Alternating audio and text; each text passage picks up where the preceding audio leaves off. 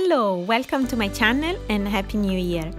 In this video we are going to see the different types of hypersensitivity reactions with the diseases that occur in horses. Let's start with type 1 hypersensitivity. This reaction happens when an antigen interacts with IgE antibodies that bind to IgE receptors on mast cells. The mast cells are then triggered to release the contents of its lysosomes into the surrounding tissues. Mast cells' responses are extremely rapid. Granules are released within seconds after antigen binds to IgE. Thus, there is a sudden acute inflammatory reaction. Nevertheless, there is also a late-phase reaction which occurs 6–12 hours later. It's believed that it results from the release of inflammatory mediators by eosinophils and neutrophils attracted to the site by the chemotactic factors released by the mast cells. The severity and location of the inflammation generated depend on the number and location of the inflammatory cells. Examples of this type of hypersensitivity are anaphylaxis, allergic dermatitis such as insect bite hypersensitivity, and food allergies, although these are uncommon in horses. Type 2 hypersensitivity are reactions that are mediated by antibodies and occur with blood transfusions. Red cells have cell surface molecules that act as antigens.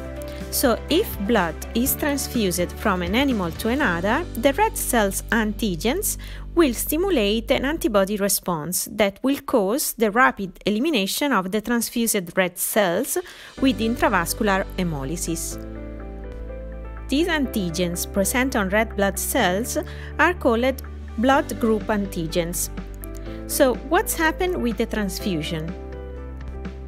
If the donor red cells are identical to those of the recipient, nothing will happen.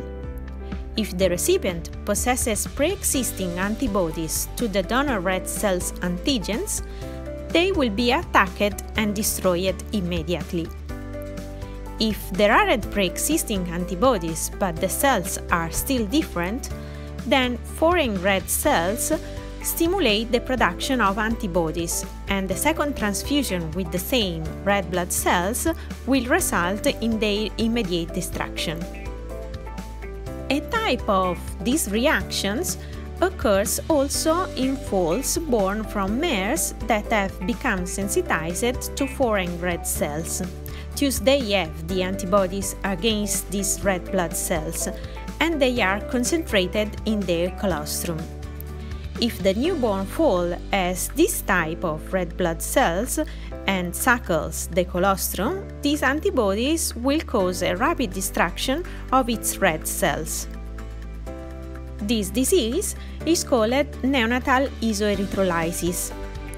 Red cells may also be destroyed by the administration of drugs such as penicillin, as they may modify the surface of red blood cells, which are then recognized as foreign and eliminated. Type 3 hypersensitivity reactions are those mediated by immunocomplexes that are formed by the combination of antibodies with antigens. When these immunocomplexes are deposited in tissues, the activated complement generates chemotactic peptides, which attract neutrophils. The severity of the reactions depends on the amount and site of deposition of the immunocomplexes. Examples of this type of hypersensitivity in horses are glomerulonephritis and purpura haemorrhagica. Type 4 hypersensitivity is characterized by delayed reactions that result from interaction of an antigen-presenting cell, and T cells. Depending on the type of antigen-presenting cells, different mediators and pathways are activated.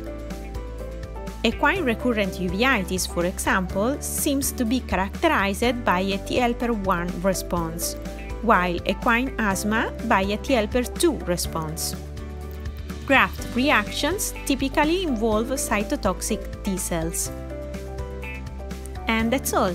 Thanks for watching, and don't forget to press like if you like this video and subscribe to the channel if you want to watch more videos. Bye!